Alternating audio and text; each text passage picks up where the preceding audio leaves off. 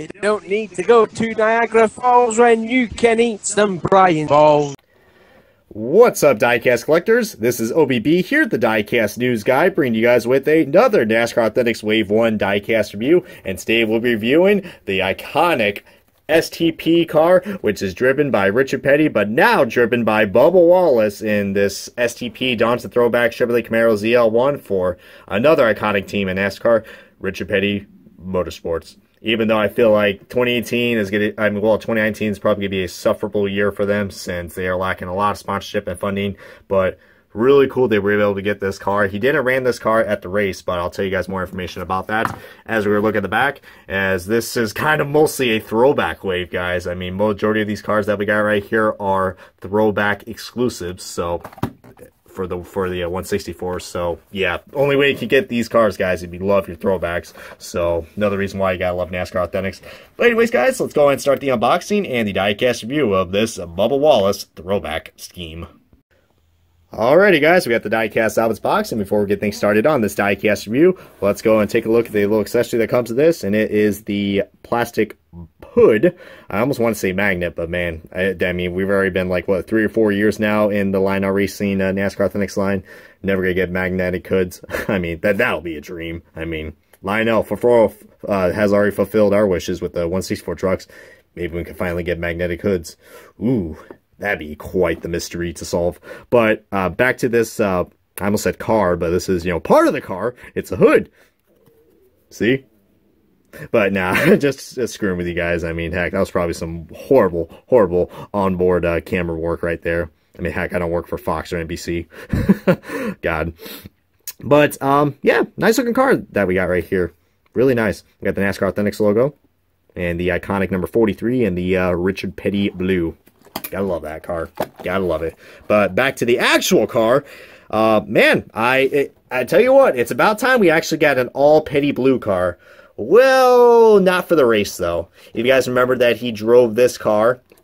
Well, first of all, guys, this is paying a throwback to Richard Petty's 1972 car that actually had all Petty blue. I believe it was at the Riverside race, but I'll get some more about the information of how the Dayglow Red came on board at the Daytona 500 during that year. And I'll talk about it pretty soon. But back to what I said about how that we finally got an all Petty blue car. Well, that changed. You guys remember that he drove this car during qualifying and practice. But then, at the start of the race, they decided to peel off parts of the scheme, and that was kind of like a reveal. So they basically just did the throwback that we had from 2015, which was Eric Almirola's throwback. So that was a little disappointing because we've already had this throwback, but well, I think Lionel actually offered a race version of this car being made. I believe that it got canceled in 164 from what I know, but I believe 124 is still available, or it's getting made. So wouldn't surprise me if we actually get the race version of this car coming into NASCAR Authentics. But this is on the Chevrolet Camaro body, not the Ford Fusion body. But basically, it's the exact same paint scheme, which I was disappointed because I was like, man, I really dig that Petty blue. But, I mean, they were kind of trying to compete with the paint scheme reveals at the last minute. They were trying to mostly compete with Austin Dillon's throwback to Dale Earnhardt, which that was very secretive. So, I mean, I do appreciate the element of surprise that we got with some of the throwbacks for this year, including this one and the Austin Dillon throwback. So, I appreciate that, but, man, would have loved to see this car, race at the Southern 500. Maybe we'll try again next year, guys, but, I mean, it's an all-blue car, guys. I mean, the iconic Petty blue. You can't go wrong with that, guys. So simple, so nice, just overall, guys, if you're a Richard Petty fan, I mean, this is a must-get.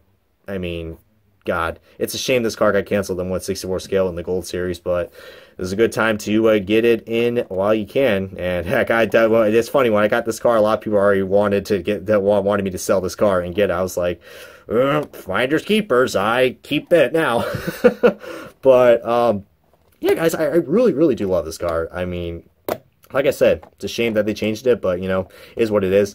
But, yeah, that's that, guys. But if you guys have anything else to share on this car and any more history lessons you guys want to know or share with this 43 about Richard Petty and Andy Granatelli, who was the CEO of STP. He was the guy who, you know, wanted the day glow red, but this car does not have that. But I'll also show you guys a comparison of the STP car that we got from 2018.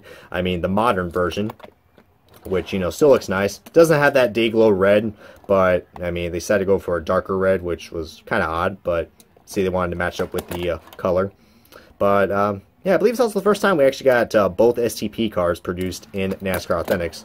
Because we usually, I mean, what, like every year, like from 2015 and on, we've had the STP Throwback released in every year. So I believe this one probably has to be my favorite. I mean, I really did like last year's, but the all petty blue is just something different. And like I said, it's a shame that they didn't run it at the Southern 500.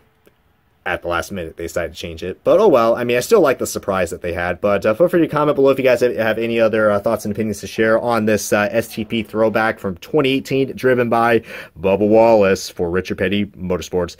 If you guys have anything else to share with this review and anything else you guys want to comment about, feel free to comment below because it helps out, and even like. And if you're new to this channel, give that button a good subscribe, because what else you got to lose? Nothing really much.